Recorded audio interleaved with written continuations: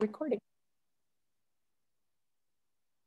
Hi, everyone. Thanks for joining us and welcome to our theme session for the 2021-2022 school year. We're going to talk about the NHD theme, which is debate and diplomacy. And we will try to cover that from a few different angles to help you understand and use the annual theme with your students.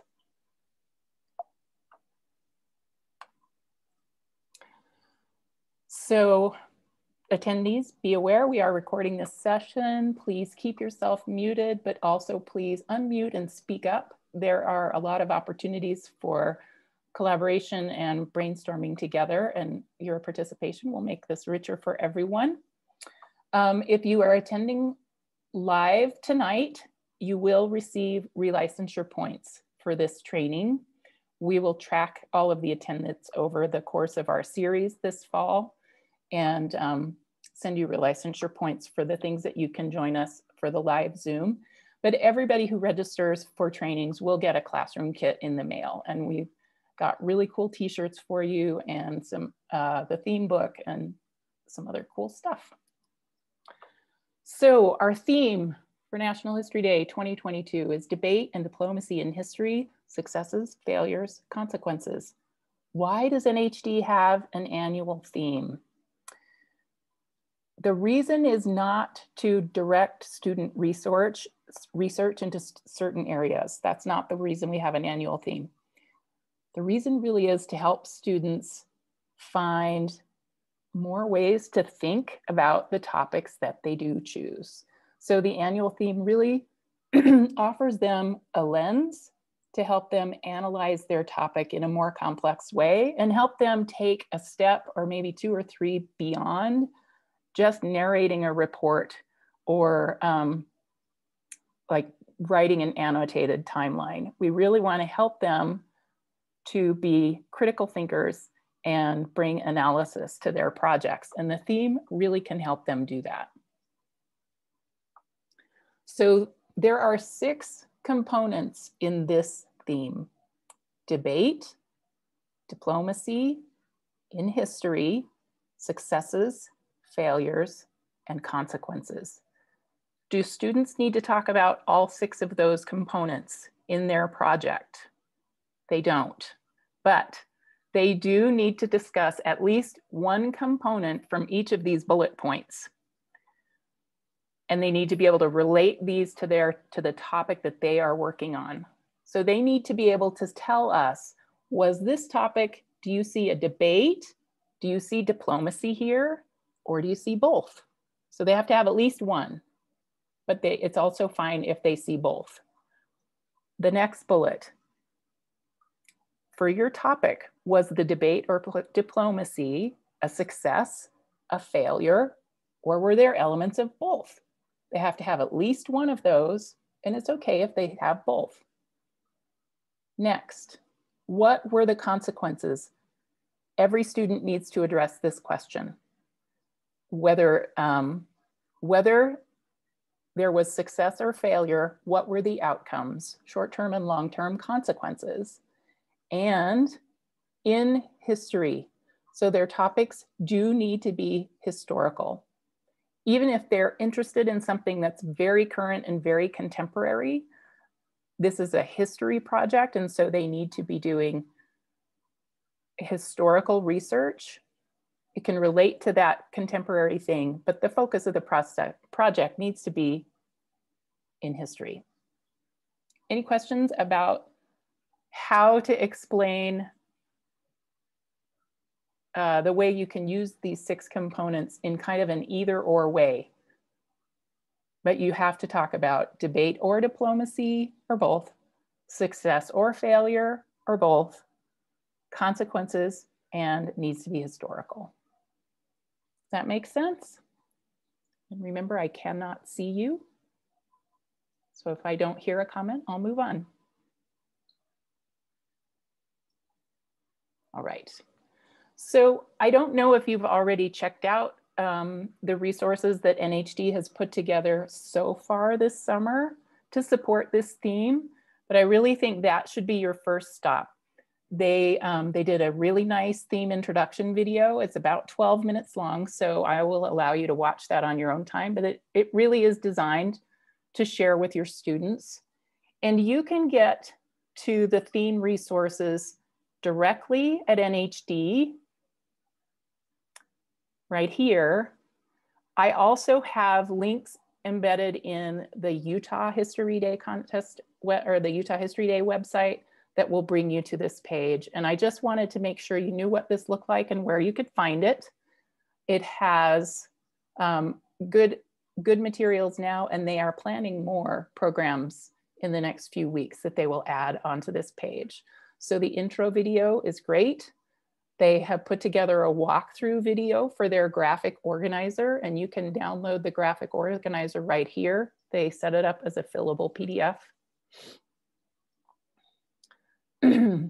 There is a theme webinar still to come that they will post here. And then this What is Diplomacy presentation is really pretty terrific. I'm going to draw on it kind of heavily in my presentation tonight. And then they also have, they also did some summer programming in June that supports the theme. And then you can download the big theme book here from this page as a PDF. I'm sending you a hard copy of that in your classroom kit as well. So there's just loads of resources to help you work with this theme. And I wanted to make sure that you knew where and how easy they are to get to. So let's talk a little bit about these two core ideas of the theme, debate and diplomacy. I think we need to start, whatever age kids you're working with, whatever level they're at, it's really important to start with some basic definitions. What do we mean by debate and diplomacy? So a debate, this is a discussion where people argue different points of view about something. Now, debates can take place in speeches, in writings, in video, through action, and all sorts of other ways. They can happen in formal and informal settings. So if you have, you know, middle and high school students who think of a debate as the thing you do in debate class, where it's very formal and, you know, there are rules of how you engage, that's a formal debate setting, but we're not limiting ourselves to formal debates. There are all kinds of debates that happen in informal settings as well. In a debate, there might be two opposing views, or there might be many points of views expressed on the topic that's at the center of the debate. And a debate can be a single event, it can be a series of conversations, or it can be an ongoing dialogue or controversy that lasts for years. So debate is a big concept. It happens in a lot of forums and in a lot of different ways. You know, I think you can think right away of formal debates like presidential debates, congressional debates, mock trial, maybe. But let's brainstorm together, and I encourage you to unmute and contribute your ideas to some informal settings where your students can identify debate happening. I'm turning Town hall. Town halls, right. Great. School board meetings. Yes. School board meetings. In the news recently, yeah. Public opinion. Public opinion, okay. Expand on that. Where do you find public opinion today? So in the media, on social media. Protests. Yeah, right, protests. So newspapers, TVs, that kind of media, right? Press kind of media, but also social media. What other kinds of debates? Where else would you see it? Well, sometimes in the classroom, they'll have conversations. Thank you, Lisa. I was hoping somebody would bring that up. Don't you think that happens quite a bit in school? Yes, yeah. I do. So that might be a way you can talk about this with your students to kind of, I think for this theme in general, finding ways early on to shake yourself and themselves free of thinking there's only one kind of debate, right? Right. I can only do the Lincoln Douglas debates or the Nixon and Kennedy televised debates, right? And that's all I can choose from. That, like, move away from that as quickly as you can and help them think about all the different ways that debate happens, you know, in our society. Well, if you took like, just thinking out of the box here, like mainstream history versus some of the fringe kind of theories, would that be something we want to push them away from, or is that? Tell me more about just the debate between historians is what I was thinking about. Like, not all historians agree on what happened. Just I guess debate over what the evidence is saying, maybe, you know, or what it's not saying. I like that you're thinking about that. One really great example, well, there are two really great examples. Reconstruction, if that's something that your kids have already, you know, talked about in class, is a great example of how historians interpreted Reconstruction one way and then through the years have reassessed and reassessed and reassessed what happened during Reconstruction. And another really good one, which probably would be easier for a lot of kids, is to think about the atomic bombs, right? Because they're really different historical schools of thought about the bombings that didn't just grow out of opinions at the time, whether it was, you know, a vital necessity that saved American lives, or a humanitarian disaster, right? And so, and that you can trace that through the historiography too. So I think either of those are good examples. I think it depends. If you're working with middle schoolers who just haven't really talked about those topics much, that might be harder to do. I think historiography is not always easy to grasp depending on the age of the kids you're working with. Okay, let's move on and we'll talk about diplomacy. So, what's diplomacy? This is the art and practice of building and maintaining relationships and finding solutions to problems using tact and mutual respect. And I take this from the Museum on American Diplomacy and the presentation that they did with NHD. I like this definition a lot. They really talk about how diplomats find ways to help people work together to solve problems, to protect and promote the interests of both sides. And so it does encompass, you know, strategic diplomacy and the Cuban Missile Crisis and that kind of thing, but it also, it's much more broad, and it can incorporate lots of cooperative international relationships and humanitarian things. And so it's really, they really emphasize how diplomacy is about kind of creating ongoing relationships that will work for two parties. And it's a strategy or a practice of how people get what they want, even when it's not easy to come to that agreement. It's very much people-oriented. It's about finding common ground. So, you know, and you could add a bullet here. I'll share the slides out afterwards. You know, that once you get to military conflict, where does diplomacy fit in? I think that's another kind of interesting thing you could talk about. Is this a helpful definition? Okay. All right, so how do you put these into tension with each other? Because our theme has both and or, right? So I think you can sum it down and say debate hinges on expressing differences. And diplomacy focuses on finding solutions to problems. And so then you really need to ask and have students think about this for their topic. Do all debates involve diplomacy? Is that necessary, a necessary part of debate? And the same question, does all diplomacy involve debate? So are you going to find both of these in every topic?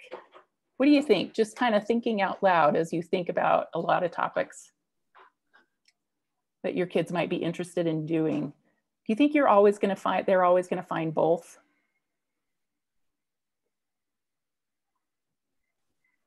Maybe not.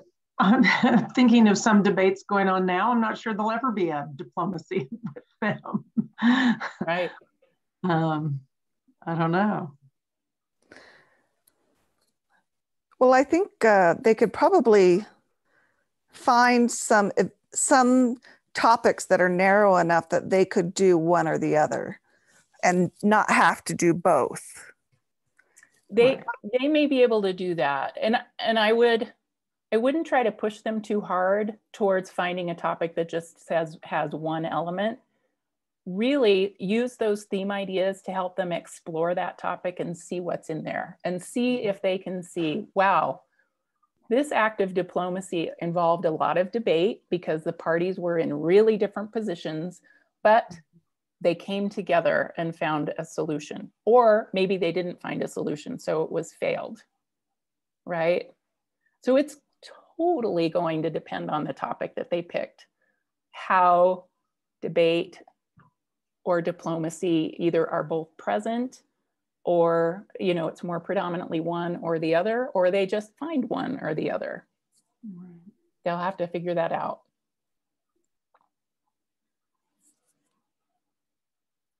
Okay, so let's talk about international relations, because I think this is the other thing that, some kids are going to totally love doing a topic on international relations. And I think where, presidential debates are the pigeonhole for the debate idea, international relations is kind of the pigeonhole for the diplomacy idea. And that makes sense. So let's talk about that first. This really involves relationships between different nations. It's government to government relationships. The US State Department handles international diplomacy for the United States, and they have a massive staff of civil servants, ambassadors, foreign service officers, all kinds of different people that work with and for them out in the world, working on these relationships with all of these different countries. So they're involved in negotiations, they're involved in problem solving, looking for solutions, advocacy, and they work in all kinds of different arenas. So it's not all just defense and politics. There's economic policy, trade, health and human rights, environmental policy, so much more.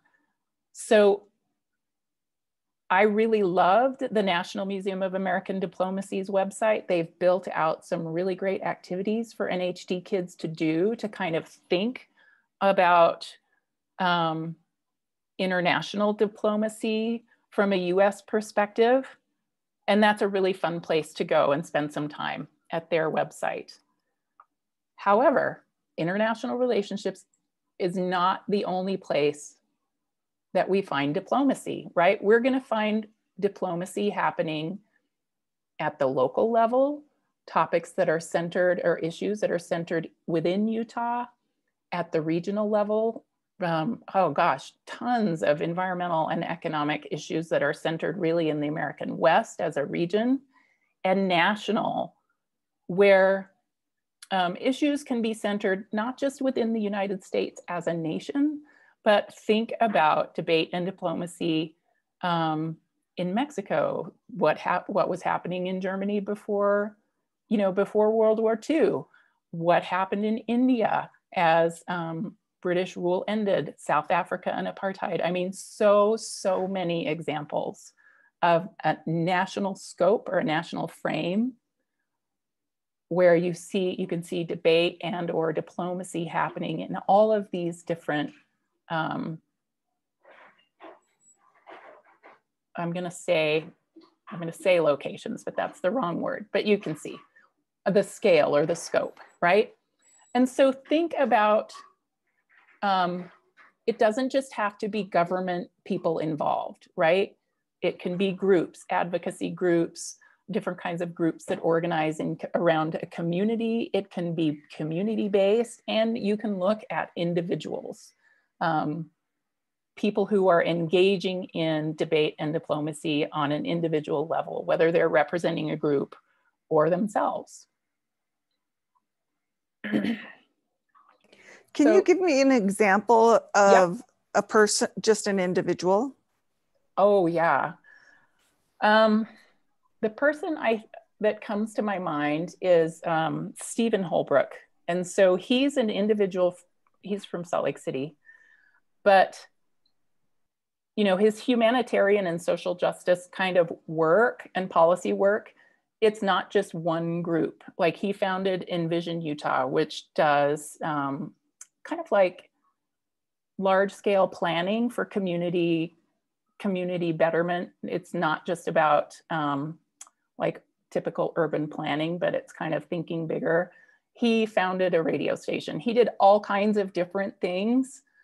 So I think that, you know, the debate and diplomacy he's engaged in kind of would grow out of him as a person rather than any one of these activities or groups that he may have been involved in. Okay, thank you. Yeah. All right, so your task as an educator, as an NHD teacher, is to help your students find a topic that they're really going to enjoy researching and working on. And this is a very individualized process for every kid. And there is we do not assign topics to students. The theme really is meant to be very broad and conceptual so that whatever kids are interested in, they are probably going to be able to find a way to relate that topic to debate and diplomacy. Not totally, but they should be able to land on something that they will enjoy doing. So Wendy, can you ask a question real quick? Yep. And maybe you're going to go over this later, but just remind me what the NHD guidelines are about history versus current events. Like what you usually give a number for years that we're supposed to kind of guide our students away from. So this is a rule of thumb, and it's not a rule in the rule book, but I would guide your students to something that is a minimum of 25 years old. And so if they are really, really interested in Malala Yousafzai or, you know, name the contemporary figure who is claiming a lot of news and headlines right now that kids are really interested in or are inspired by, maybe Greta Thunberg, somebody like that. The way to handle that is to say, awesome. Now, let's look at this person and put them in historical context. So if they really want to write about, if they really love Malala's story and they love her book, wonderful. We are going to direct that research to the background, to Malala and why she's compelling, right? And it's really going to focus more on the conflict over women's role in society, maybe, that made her a flashpoint kind of thing. Does that help? Yep, perfect. Okay. As I said, it's not a rule in the rule book rule, but it's a really good rule of thumb. I just see with this topic that they would be pushed towards a lot of things they're seeing in the news. Yes. And I know that we should kind of nudge them away from that a little bit. Or yeah. So another really great example, which I think will, you know, I'll already toss it in for our history of science brainstorm, is vaccines, right? And the debate around vaccines. And this is easy for you because you can say, wow, did you know that people have felt ambivalent and uncomfortable or, you know, thrilled and supportive about vaccines since the very first vaccine was ever developed? And you just send them back to a different vaccine and they research that history. And then they can talk about the current contemporary debate, you know, in their outcomes section, but that's not the focus of their project. And they will get so much more out of that anyway, right? All right, so we've talked a lot about traditional kinds of debate and diplomacy topics, and I think, you know, those are the easy ones. Let's brainstorm together some great topics for debate and diplomacy in these other areas of history. So let's start with social justice. This is going to be easy. There are going to be hundreds of topics that relate to social justice issues that they can work on with this theme. Child labor.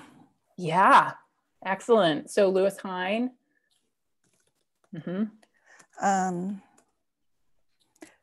Immigration. Yes. Yes, absolutely. And so many different examples of debates over immigration, Irish immigration, the Bracero program, I mean, Asian immigration to the Pacific coast, lots and lots of things. You wouldn't want a student to do all of those and just do immigration. You'd focus on one, I think, but yeah, good one. I think even women's right to vote. Yes. We could do that. Just voting rights in general would be a good one, because you could take it back to the civil rights movement. Absolutely. And you can take voting rights back to Reconstruction too, and the Reconstruction amendments. Yep. Yeah. Almost anything social justice will fit with this theme, I would think. Right. You know, whatever their interests are, whether it's, you know, Cesar Chavez and Dolores Huerta, the grape strikes, just like pick the issue. The Korematsu case would be a terrific one. So just so many options there. And they will not have a hard time finding debate and diplomacy. Okay, let's talk about history of science, because you're going to have, this is one of our biggest fields of interest, science, technology, and medicine topics. So we hit it off with vaccines. What else? Nuclear. Yes. Nuclear war, nuclear energy, right? Chernobyl. 3 Mile Island. The Manhattan Project, for sure. Even with all of the secrecy, I think the Manhattan Project would be really interesting for this. The Downwinders.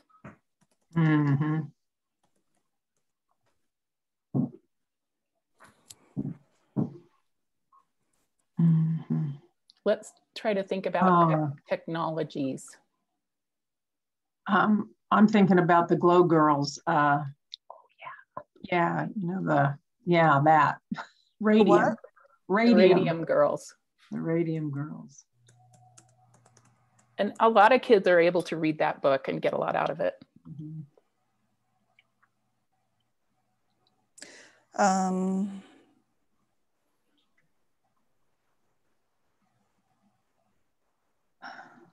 know.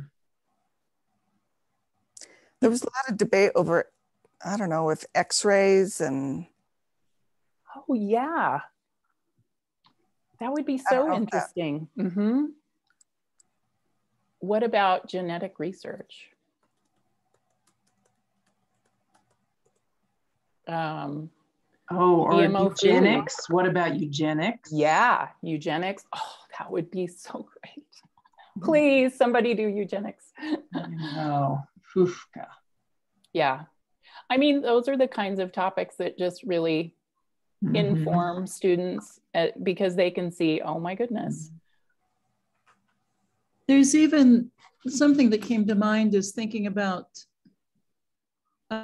when television was first introduced and radio was wondering whether it was going to have a leg to stand on. Same idea with social media and former things that we still use, but former forms of communication. I agree. I think that's that could be really fascinating. Any of those turning points from radio to TV, from TV to cable, right? Well, and debate over what should be allowed on television. Yes. What about debate over advertising on television? Yeah. Or children's programming? funny. They don't let them advertise liquor, but they let them swear. And it used to be you could advertise liquor, but you couldn't swear. It's like, not sure which is worse. But Yeah. Anyway. Oh, it's interesting. Mm-hmm. Yeah, just I think some kids are going to find that really fascinating to dig into. All right, let's shift and talk about environmental history. Glen Canyon. Absolutely. Do you think about it every time they show it on the news, how low the water is? Yes. Yeah, I know. And water rights too. I mean, you could go back to the beginning of when the dam, the larger dam, Lake Mead, that dam was being built, and the water rights that were being fought there. And the consequences are, we're still dealing with those water rights. Absolutely. Another consequence, would be Great Salt Lake and how it's having trouble right now. Mm-hmm. But that goes back to water rights for agriculture. Yes. Right. I mean, water policy in the West, there are so many different cases that students could explore. Echo Park Dam, it's really well documented, that controversy. Like Bears Ears? I don't know if that's old enough. Bears Ears might be too recent. Yeah. But Grand Staircase may not be. Yeah, Grand Staircase. Parks. National parks in general. Yeah, in Utah in particular. It's really interesting to look at how some national parks were created by kind of pushing inhabitants out, whether they were indigenous communities, or sometimes there were small other communities that kind of had to be, they either kept their property as inholdings or they were kind of defined out of the park. So there are interesting ideas there. What about like grazing on public lands? Been a lot of debate about that.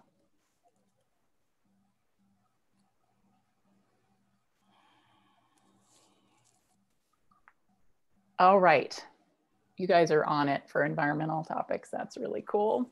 How about arts, music, culture, ideas, those kinds of topics? There are some kids that are really gonna love to work on kind of fine arts and popular culture.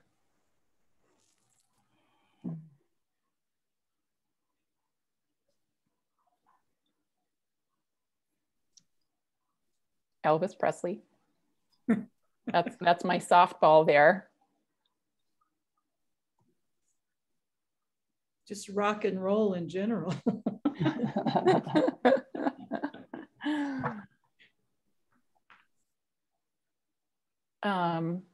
I think if you have dancers, there are some really interesting, real debates within the dance worlds, kind of between classical and more modern forms of dance, and kind of a highbrow, lowbrow debate, Yeah, that could go to music as well. Yes, it could. Very much, yeah. So, you may have those kids that play violin and whatnot, and that might really be interesting for them. What about the, I can't even think, the artifacts taken from countries? Germany, right. I mean, yeah, archaeological pilfering and theft and looting, which happens here in Utah as well. And we have a great team of archaeologists who do a lot of work in that area. So if you have students who want to work on that, be sure to connect with me, and so I can connect them to an archaeologist. Oh, cool. Yeah.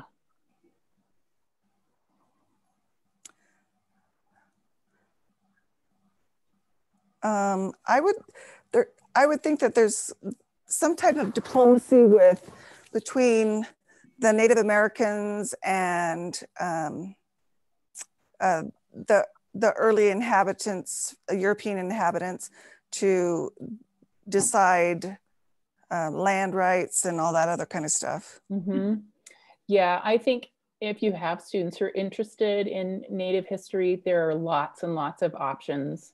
And they can, I mean, certainly they can focus on treaties, treaty diplomacy, treaty rights, the fact that pretty much every single treaty with the United States was broken. Yeah.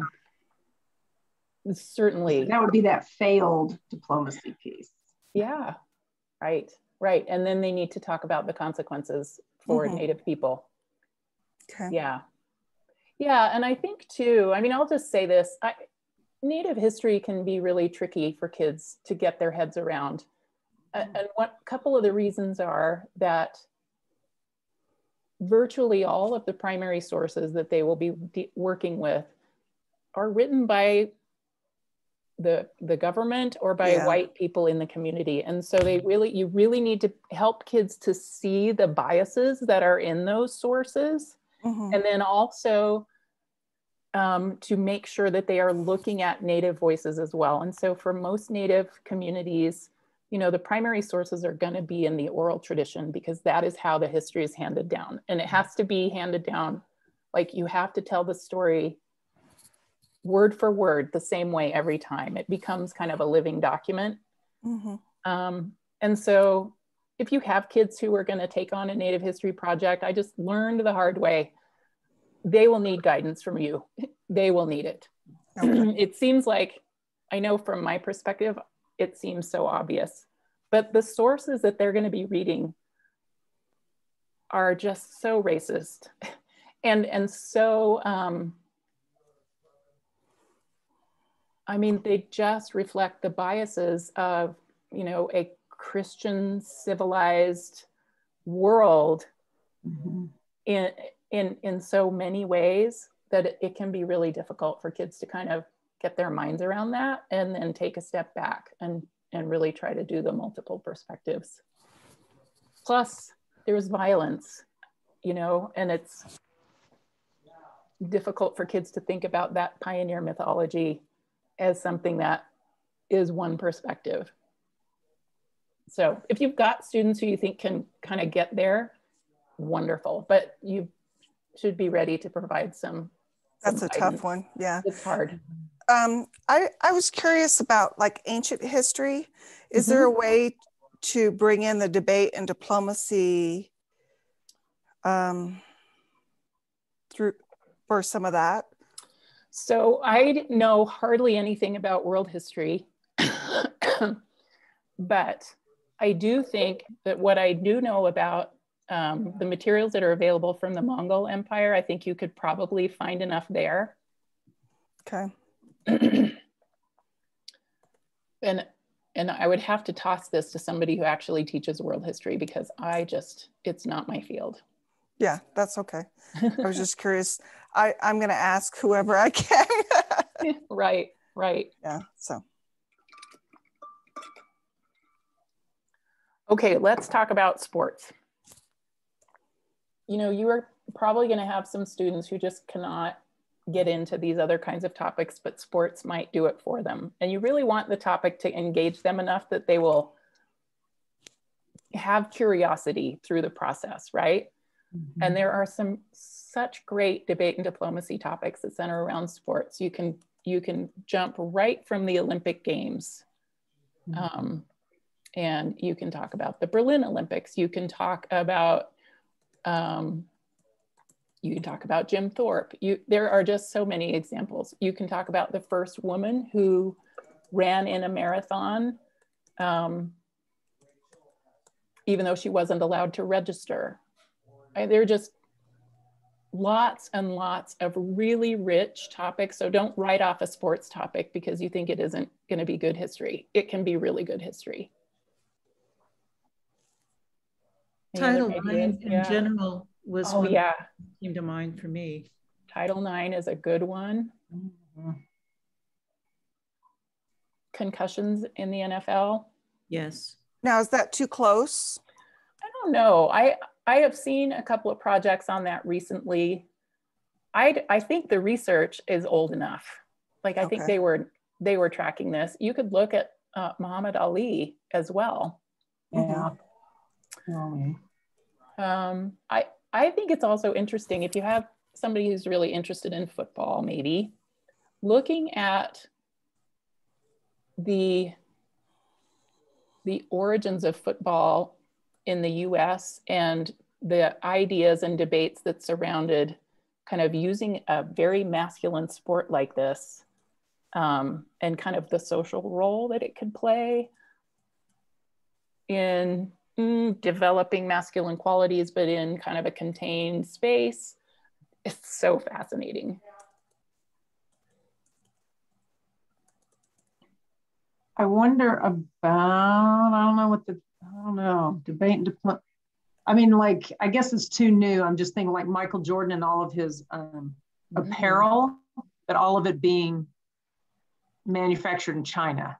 But that's pretty current. What about Lance Armstrong? Oh. That might be old enough. Yeah.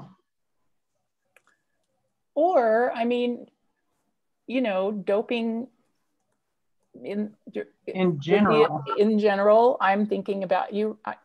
I'm going to assume you guys are all not, well I definitely remember watching the Olympics, right? The doping could fall under science because it used to be okay. Yeah. Like watching all of those big athletes from the USSR and from the communist countries where this was how you won could be really, really interesting.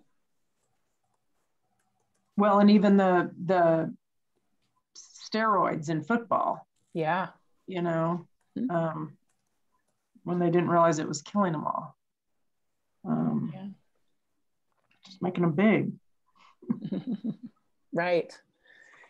Yeah. So this was a great debate, or a great topic brainstorm about debate. I think as you're working with your kids, just keep coming back if they are casting around for ideas, because you know most students, unless they've really loved their history classes, or they really are kind of history nerds and play the video games and all of that, most of them are going to come in and be like, I just can't think of anything, because they don't have a fund of knowledge to draw on.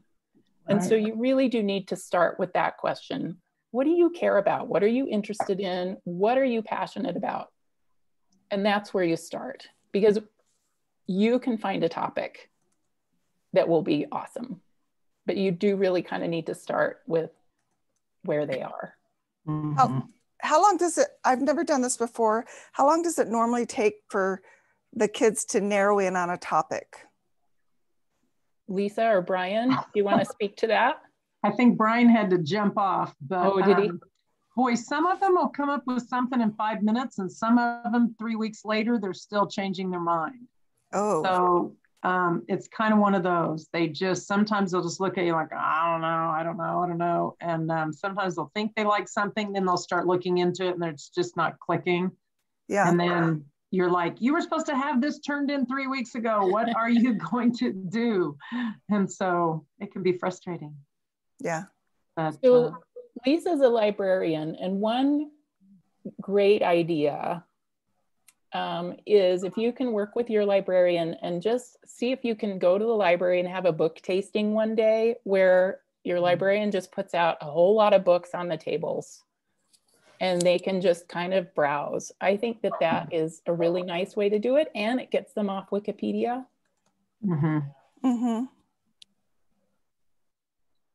I bet I could bring a bunch of books in from our local library and just do it in my classroom. Yeah, you could do that. You could. And just picture books of, you know. Oh, really? A great little overview. Picture books will get them hooked faster because, you know, you've got photos and you've got just snippets of what's happening, and then they can dig deeper later. But the picture books is really what I'm focusing on right now, about trying to gather up, and I'm in a high school right now, but I want to get a lot of picture books for our district that I can share with teachers as they're trying to come up with topic ideas.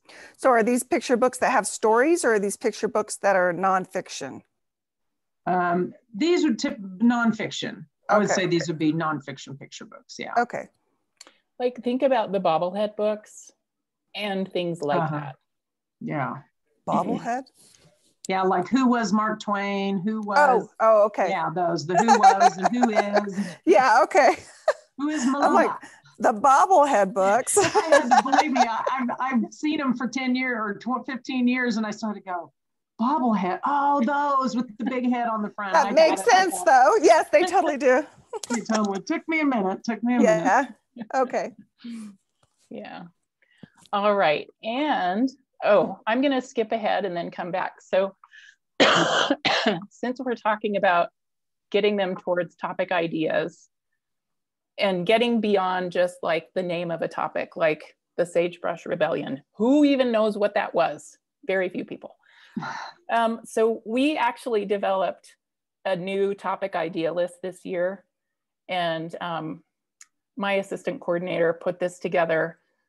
It's a spreadsheet. I shared it out to the teacher list already, and I'll share it with you guys again in case you didn't get that email.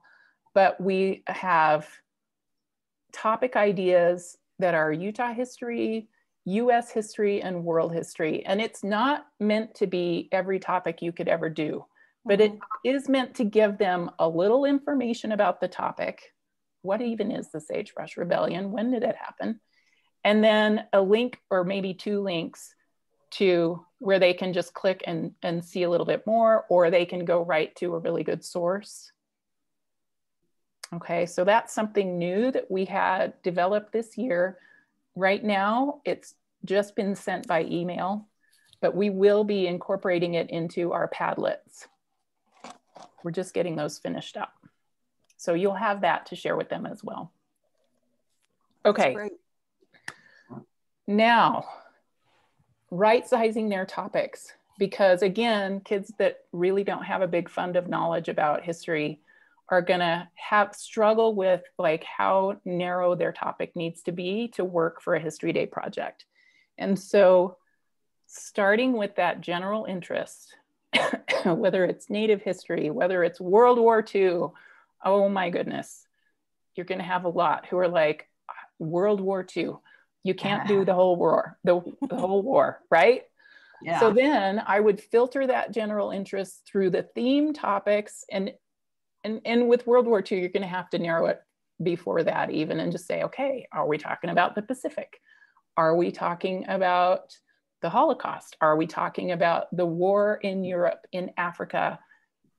Or are we talking about the home front in the United States? Like at least get them there. And then use those theme concepts to help narrow the topic more. And then all of this really should end up pointing them down towards what they will eventually write as a thesis statement, which will show kind of how they see the debate and diplomacy theme embodied in the topic that they've chosen. Okay, and you will get this slide so that you can use it with your kids. Okay, so here's just a last rundown of the go-to resources that are available now. I'll try to share out when NHD does more content on the theme, but you can always find all of their theme content on that page that I showed you. Okay. And then the topic list is going to be on our website for NHD Utah. We are building some new Padlets that you'll be able to easily access all of our mini materials, and those will go up, I am hoping this week, but I'll let everybody know. And then there was also a webinar on building a more perfect union that NHD did. They've also got some terrific resources on World War I, on women's history, and then the National Museum of American Diplomacy set up some simulations for NHD kids to work through, and those are really fun. So there's lots out there. And I'm also available to bounce ideas off of. anytime. So that's what I have to share about the theme. Are there things that are still lingering for you that I didn't cover or that you're wondering about? I am wondering about the setup of like regional and then where it goes from there, that sort of thing. Because I'm the only one in my school that is doing the National History Day. So okay. And I think we should connect you with some other teachers in your district who are doing it, so you can get some local mentoring too, or just, you know, like have a friend. And I can be that friend as well. I'm going to talk about that in detail in the next half, or the next hour. If you are, you going to stay on? Yeah, I'll okay, stay on and there. then we'll put that in that recording. Anything more about the theme? Okay. I think so. All right. Thank you. Thank you. Thank you for joining. That was lovely. I appreciate every little bit. Oh, the theme. It's happening. Yes, it is. Yeah. So you've done it for 4 years, right? Is that what you said? 5 years, 6 years? I think I've done it about 6. Okay. And the first year I was just sort of a spectator. I sort of just followed people around. It was my first year in Ogden. And then after that, I became the like district coordinator and worked with, actually 1 year with one teacher. We did it and I still wasn't fully immersed. I guess that was my first year. But then after that, we had every junior teacher that taught US history, they all did it. So we all sort of jumped in with both feet, and that was great. And then, so how long do you usually give them from start to finish? Well, it depends. If you're willing to go all in, you can do it in a month. We did that with one teacher. I would not suggest that. No, it's all in. It's like she taught AP language, and they had to do it. All she said was that month they were studying war, so they just had to put war in the theme or in the title somehow. It had to be something about war, and we were all hands on deck helping this class of AP language kids get through it. Now they were smart enough that they did it, and some of them did a great job, but I would not suggest that. Honest, it's usually second quarter. I have one teacher that spends the entire second quarter, pretty much every class. He may have a few little things in the beginning of class, but the rest of it, the whole class, all second quarter is working on History Day. And sometimes that's not enough time. If they would show up, it's better. If you have kids, like if you're in elementary, they tend to show up more than high schoolers. Okay. Yeah. So all right. Thank you. 6, 8, 10 weeks. Yeah. Yeah. Okay. I would discourage the 1 month plan. Yeah. No, I'm not doing it in 1 month. Yeah. Well, it doesn't give them time to process and think. Yes. And they need that. They need that. Yeah. And they need a lot of support as far as they've never done a full research. And there's so many different ways to present that when they do have all the research, then they need time. If they're going to do a performance, they need to learn write their script and do their performance. And I think of the video and the kids that, they start working on the video and then they don't realize how long it takes to put a video together. Yeah. Forever. So they need a lot of time on the front, and then, yeah. Okay. Thank you. Yeah, sure. No, it's fun. It's good. Well, it is. It is. The thing is they get so much out of it. Like the ones who even if they get a little bit invested, they will really take a lot away. And so it kind of, you have to keep your eye on what they're gaining. Right. Yeah. It's a lot. It's important. Yep.